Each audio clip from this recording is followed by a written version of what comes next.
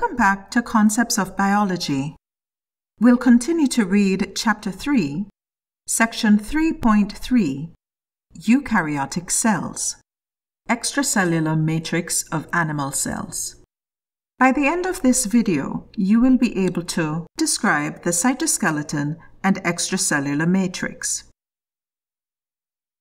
Most animal cells release materials into the extracellular space. The primary components of these materials are glycoproteins and the protein collagen.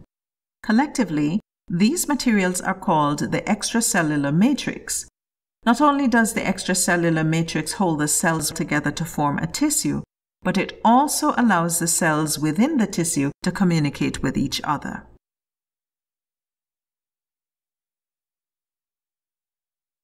Figure 3.16. The extracellular matrix consists of a network of substances secreted by cells.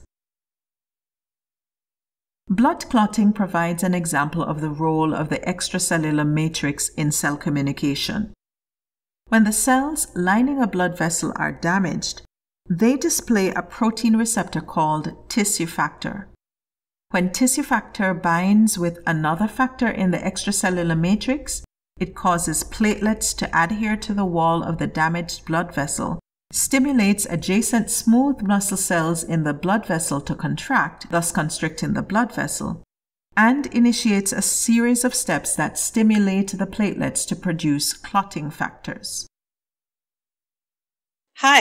If you found this video informative, give it a thumbs up, subscribe, and share the link. We want these free textbook resources to be available to other students. Alright, let's get back to reading.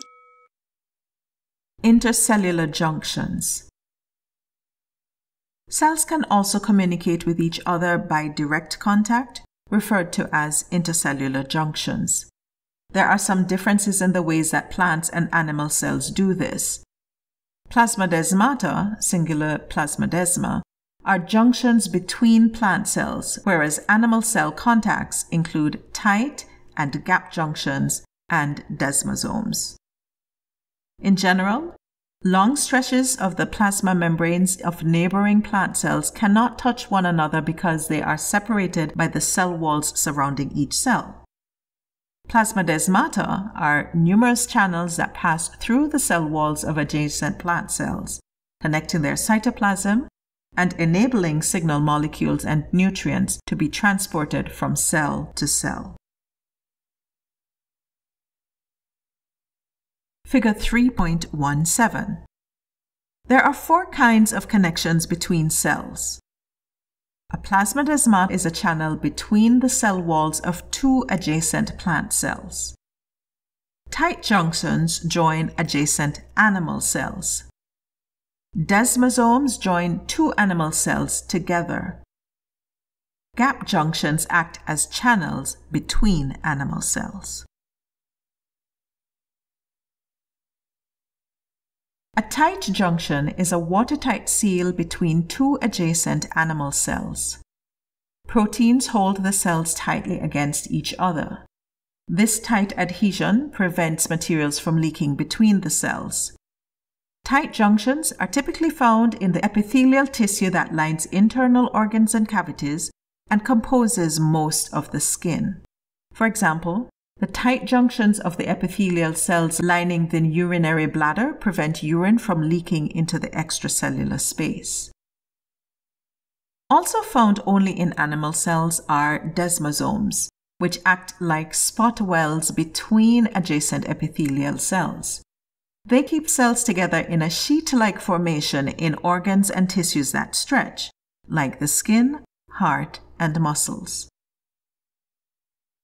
Gap junctions in animal cells are like plasmodesmata in plant cells in that they are channels between adjacent cells that allow for the transport of ions, nutrients, and other substances that enable cells to communicate. Structurally, however, gap junctions and plasmodesmata differ.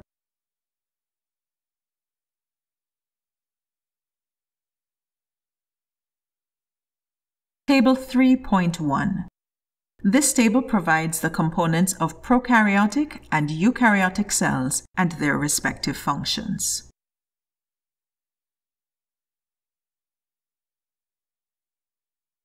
This ends Chapter 3, Section 3.3. In our next video, we'll read Section 3.4, the cell membrane.